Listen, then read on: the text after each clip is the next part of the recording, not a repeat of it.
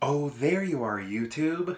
My wife is out on a walk with one of our friends, and the kids are napping right now, but I think I want to get some macaroni and cheese ready for them, so right when they wake up, they can start eating.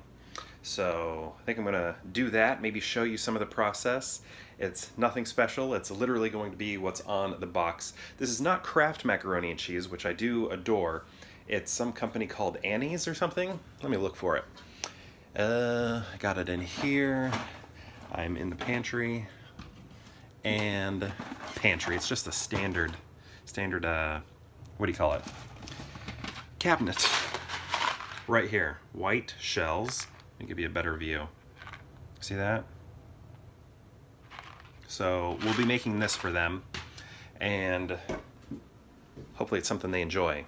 They usually like it, so I'm not too worried on that front, but they're toddlers, so you never know what to expect. Just gotta wait for this water to boil. Starting to warm up. Do you see that steam heat?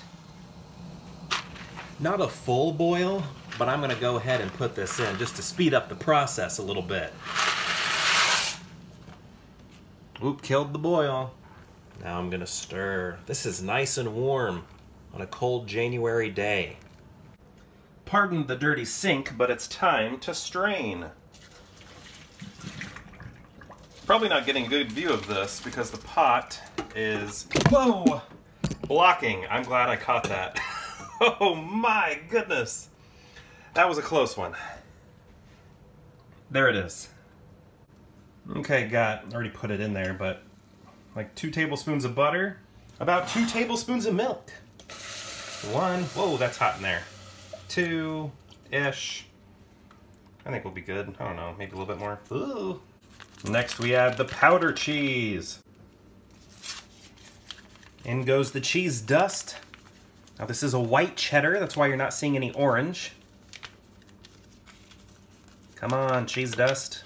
Oh, it seems like there's a lot in there. Is that normal? Stir.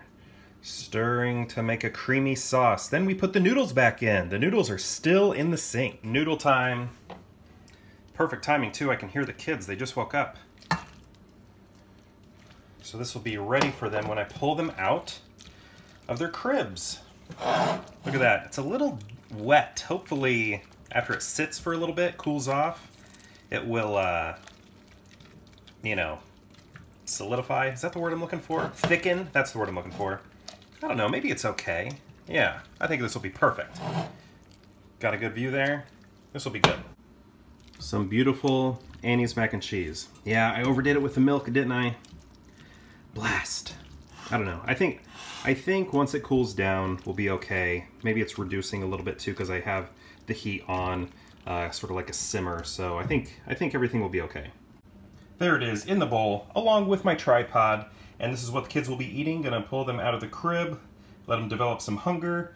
By then, I'm thinking this will be cool enough for them to eat. Obviously, it's piping hot right now, not available for their delicate taste buds. Take a break. Yeah, good dancing, guys. All right, Ex Machina, right? Woohoo! Yeah, good job. Wow!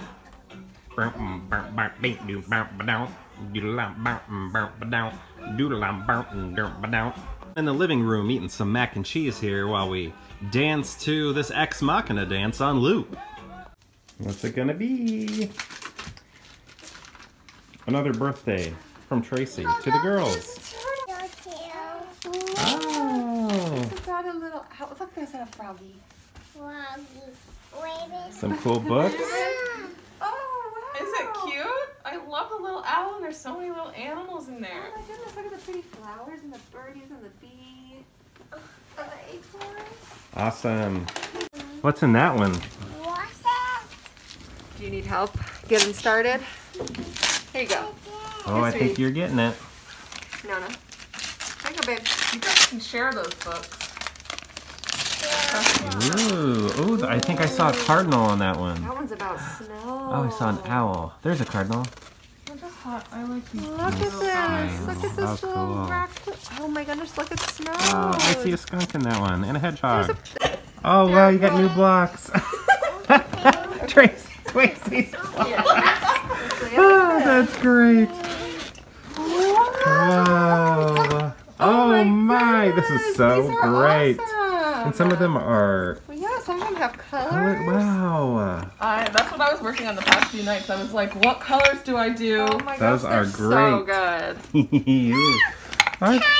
These are just like the blocks that Tracy brought over, but you get to keep these. Yeah, these stay here. Isn't that great? Look at this big one now. Big one. Big one. Nona got a big one cool. right now. Look at you, you're already big.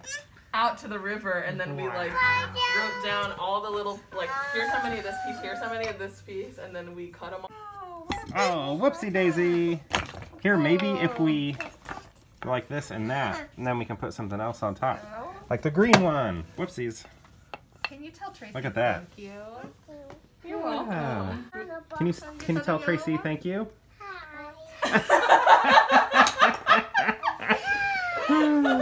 That was funny. Ooh, good job.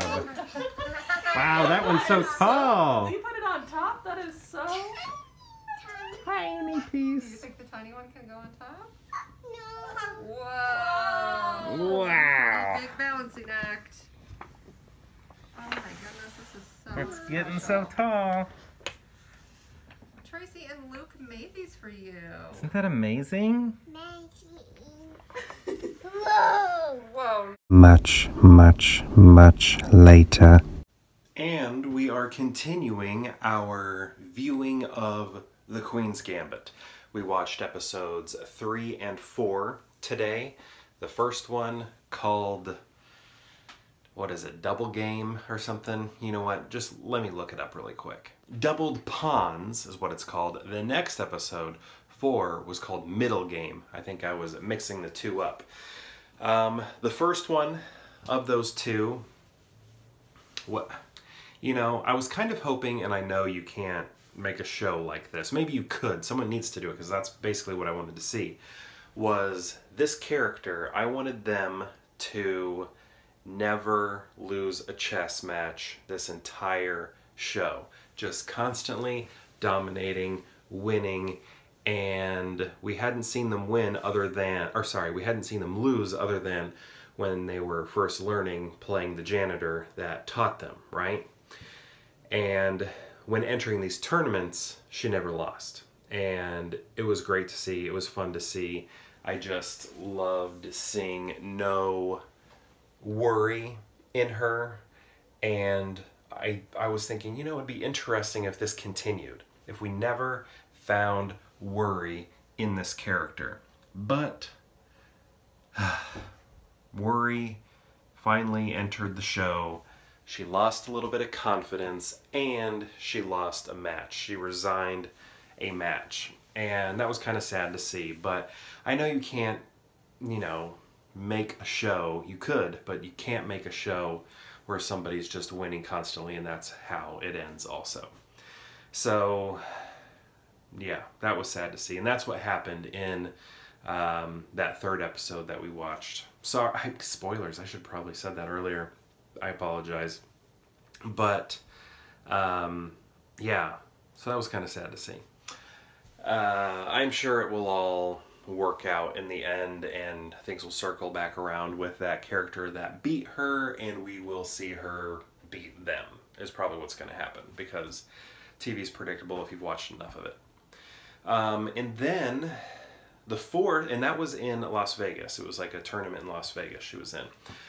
Then Harmon entered a Mexico City tournament and does so well in that, and then at the end we see her lose a match again. So now she's, taking it to the very end and losing these matches. Actually, let's go back to the third episode where I said she lost the match. While she did lose that match, her losing created a tie with the person that beat her. So she was actually co-champion. So that wasn't too hard. It was like, okay, that's really sad for me personally that she lost the match, because I wanted to see her win everything till the show ended, till, the series ended. But even though she lost that match, she still won the tournament as a co-champion. So I wanted to put that in there. While it was hard to see, I sort of reconciled it. I felt good about it because she was still co-champion. But at the end of episode 4, that did not happen. It was just like she just lost that tournament. I think it's over. I'm pretty sure it's over. Yeah. Right? I don't know. I'm pretty sure that tournament is over. I don't think it continues anywhere else. I do know she plans on traveling more, but I don't think it's for like this same tournament. I think that was the end of that tournament in Mexico City. Also, more spoilers. Like her adoptive mother passed away, died in this episode. So I don't know.